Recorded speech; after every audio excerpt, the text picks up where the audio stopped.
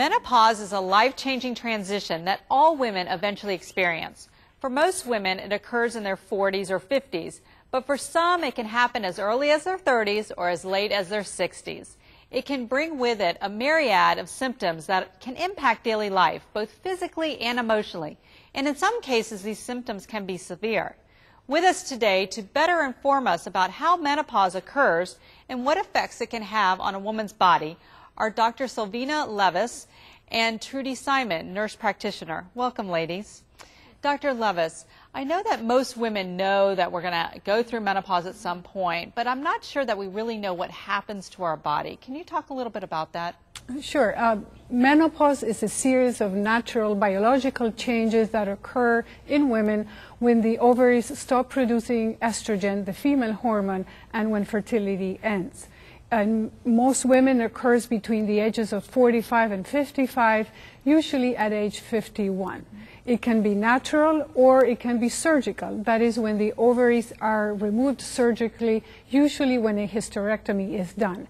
And most times women who have a surgical menopause have symptoms that are much more severe. So we hear a lot about symptoms. There's a wide range of symptoms that can happen. Can you tell us what we should look for and what is happening when these things occur?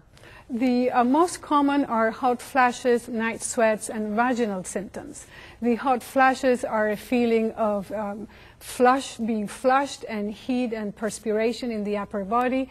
It can be more or less severe depending on the woman, and also more or less frequent, just a few here and there or even every hour. When these hot flashes occur at night, we call them night sweats, and they will disrupt sleep. So many times the women are tired and irritable the next day because they have not slept well.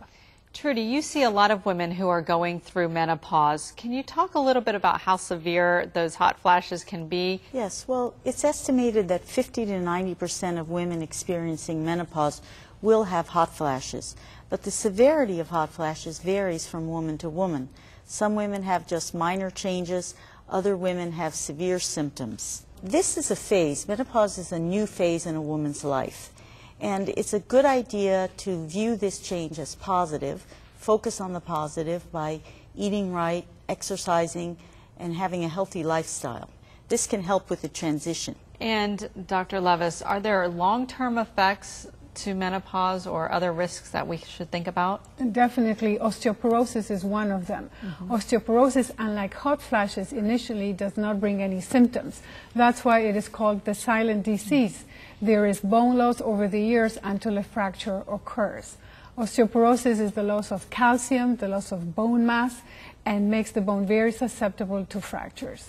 So certainly our physician is a very good resource for us if we're thinking about menopause, or we should be.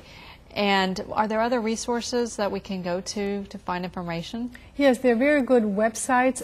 For example, the American Menopause Foundation has a website, americanmenopause.org. Also, the North American Menopause Society has a nice website, menopause.org. Additionally, nomenopause.com is a good website where you can go through a checklist of your symptoms and then take that list to your doctor to discuss it with him or her. Well, thank you, ladies, for bringing us up to date and starting this discussion on menopause. Well, our topic today is menopause and its many effects on a woman's life. Later on in the show, we'll have some guests who will share their own experiences with menopause. Stay with us as we discuss some of the health risks and potential long-term effects of menopause coming up next.